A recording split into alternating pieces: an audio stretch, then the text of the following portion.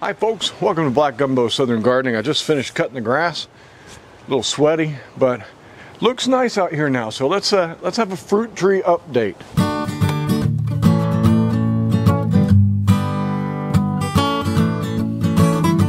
Well, it looks a little different now with most of the fruit trees having budded and put on some leaves. They look pretty pathetic up until about a month ago when they started to put on some leaves, and some of them were slower than others. I'm practicing what's called backyard orchard culture, and that's a practice that I believe was started by Dave Wilson's nursery. If not started, at least Dave Wilson's nursery has done a lot of research into it and made lots of headway in backyard orchard culture. And that's a method by which we keep our trees small. We plant them close together, sometimes 2 or 3 trees in the same hole. And you maintain that smallness by pruning. And you keep the pruning, you do pruning for fruit in the winter, you do summer pruning to stunt growth. And you can grow fruit trees, keep them small, and by keeping them small, well, maybe you won't get 400 pounds of fruit, but you'll get enough fruit for yourself and your family. And with small trees, you can have more variety. So I wanted to show you around. This is what I would consider going into spring number 3 of my backyard orchard, because I officially start to count with my apple trees, and they went in 3 years ago in the spring. Let me show you around all my fruit trees. There's the latest acquisition. I've got 2 apple trees here. These are both King David variety.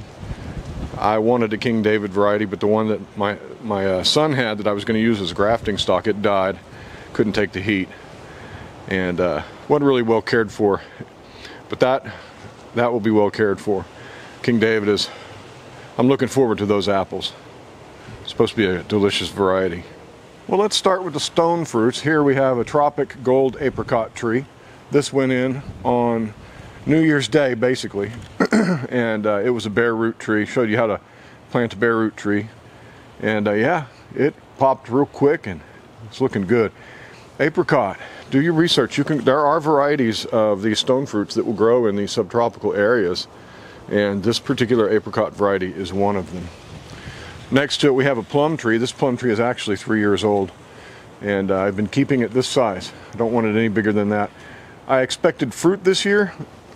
Haven't seen any flowers yet or blossoms, so maybe we'll have to wait another year. Some fruit trees take a few years to get going, and some get going right away. Here's a peach tree. This one's 2 years old, and there was a peach on this one earlier, but it dropped it, so it's yeah, it was a premature little peach. This tree's 2 years old. I don't expect fruit on it this year. I was surprised to see that peach. Yeah, what I'm doing is I'm growing these stone fruits, and I'm keeping them about this. Let me back up and you can get a good look at this guy. That's about the size that I want. Pay no mind to the junk on the side of the house. That's about the size we're going to keep these trees. I showed you in our videos how we bought these trees, at least this one I bought at the big box store, and it was grown straight up on a central leader, and this thing was about 6 feet tall, and we chopped it down to knee high, and we selected 4 excuse me, we selected 4 main scaffold branches, and those were the best ones we could find. It's doing great. We wanted that open center goblet shape. This peach over here is a good example of what we wanted. We chopped this peach down as well, and it's growing like a champ. You see, when we bought it, it was only about that big around. Temporarily growing in this container are these 2 pawpaw trees. These pawpaw trees will be planted in the next spring. Let me get it right. I have to acquire a second variety for these to fruit. You need a genetically distinct second variety to be a pollinator with these pawpaw trees. And they're not shipping them right now. They only ship these pawpaw trees when they're dormant. So I'm going to have to wait another season, just let these guys grow in this pot for a while. But yeah, I'm going to try to grow pawpaws. Not supposed to be able to grow them here in zone 9, but we're going to try. Haven't given anybody a fig update in a long time, and somebody said my figs, who was it? One of my regular commenters said, no, you're not moving your figs around that much. I had mentioned that I moved them around, but you can see Some of them are in the same place they always were, and there's gaps because a lot of them died. A lot of them died back, and I've had to come in and trim back to living wood. This one I really liked. You can see it survived the freeze, and it's coming back, but it's probably going to be stunted this year. Give me no fruit this year. Just going to kind of recover from the freeze. That's kind of how figs work. If they get knocked back, they sometimes will take a year to recover. This fig over here, I thought also I need to wait. This is one of my favorites, a Ronde de Bordeaux. But if you look carefully, there's green right there. Can you see that? There's green coming out there. There's green coming out here. And there's, of course, growth from the root. So some of this is dead, but we're going to let the tree show us where it's going to grow back before we take it down. We could chop it all the way down to the graft union right here. And actually, that's not a graft. I started this from a cutting. That's the original cutting that swelled. But we could take it all the way down to a stump, and it would grow back just fine. Figs do that. So, out of about 25 to 40 varieties of figs over the years, I'm down to what? 1, 2, 3, 4, 5 fig trees. And I've got one in the front yard that's putting on fruit that's in the ground. And most of these fig varieties back here are the varieties I don't even like. So, yeah, we'll see. Got my key lime tree here. We potted this up this spring. These are new to me, this and this. That's a Persian lime. They're looking a little pest riddled. I don't know what that's about. I know that the leaf miners are going to find these, and they already have. Leaf miners getting citrus around here no matter what you do. And, well, just, you know, it looks ugly, but the tree can handle it. Now I got my Kishu mandarin here. It's loaded with baby fruits. Tons and tons of them. This took last year off, but it looks like we're going to get a bumper crop this year. Tons of little fruits. Hopefully it doesn't drop them all. And this is actually, this is the Persian lime, the new Persian lime. That is my Sanguinelli blood orange, and it's got some new fruits on it. So anyway, I've got these citrus trees back here, and I love citrus. Here's the plan. I'm going to take some of this wood next year, because let me show you Lucy. Come on, Phoebe, let's go look at Lucy. Lucy is my, oh, I don't know how old Lucy is, but I've got many videos of Lucy being cut back, Lucy during the freeze, Lucy 8 feet tall with tons of lemons. Lucy is growing back from the epic freeze, and all this growth is Meyer lemon growth from above the graft union. But look how skinny and thin it is. I need to give this another year of growth before I can do what I plan to do, which is to take cuttings off of all my citrus and graft onto that awesome rootstock. That awesome rootstock will grow me all kinds of citrus. And all that growth right there that you see, that green growth, that's just about a month and a half's worth of growth after the freeze. The freeze happened on around Christmas last year, and it took a while, but Lucy showed us where she was alive. We covered that much of Lucy with towels and wrapped her in Christmas lights. So yeah, Lucy the lemon tree, Meyer lemon tree. Perennial fruits.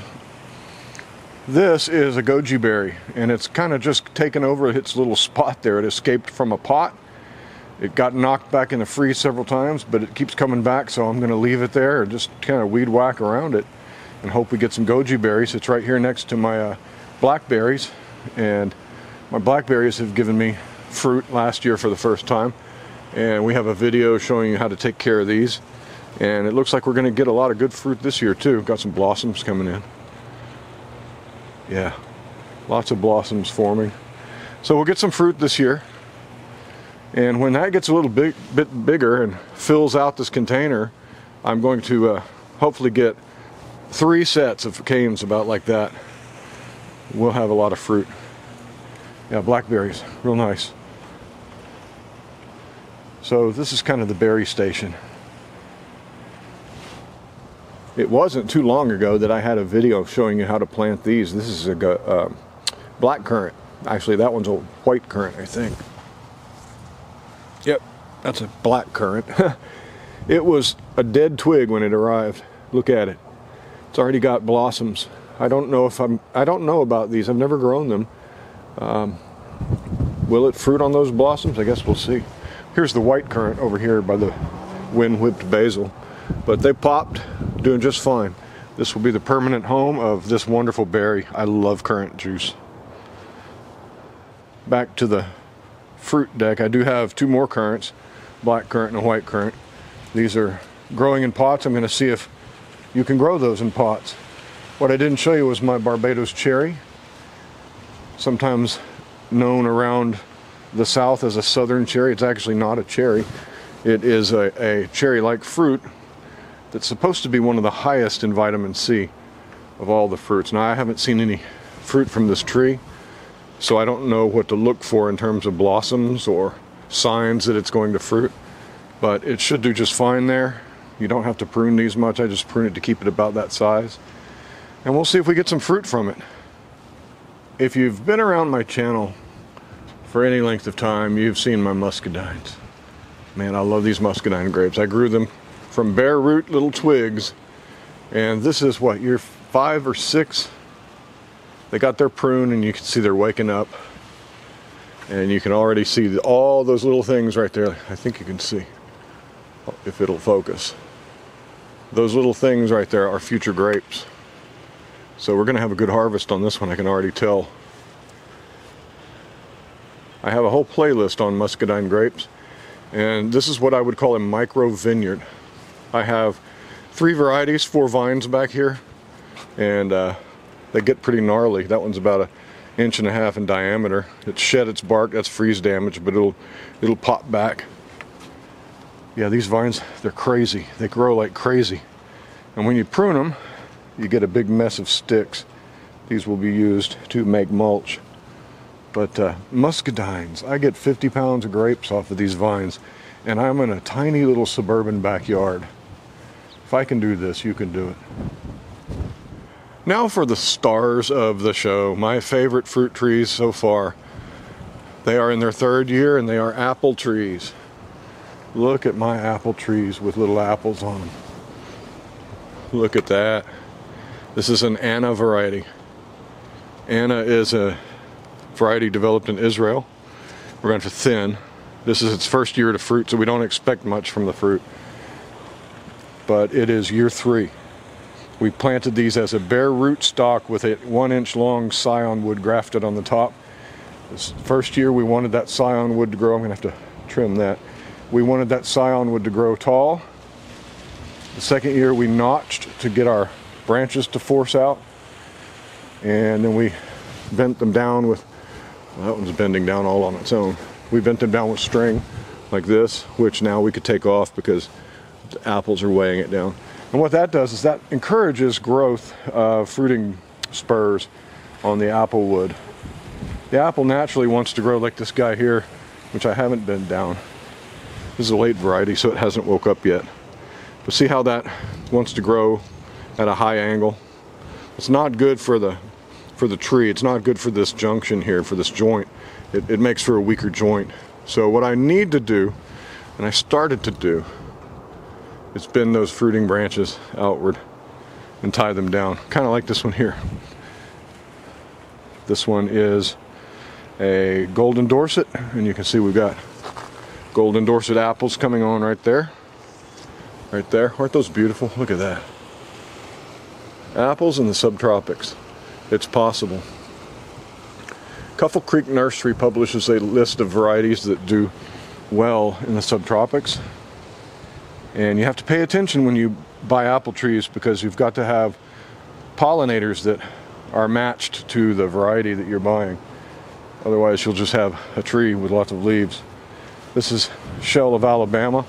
It's got baby apples on it too. These 3, Shell of Alabama, this one here, Golden Dorset, that one there, and the Anna way over there. Those 3 will pollinate one another. They're the earliest apples. I mean, you can see it's, you know, almost April, and we've got apples that will be ripe in the summer rather than the fall.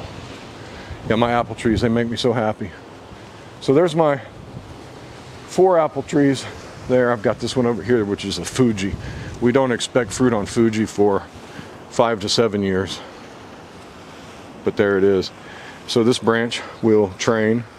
I'm gonna have to notch this to get some more branches because we need branches coming out in different directions. And so far, my Fuji's still just a whip, basically. That's what the other apple trees looked like after their first year of growth, just a straight shot all the way up. So we're gonna have to do some notching because one branch ain't gonna cut it.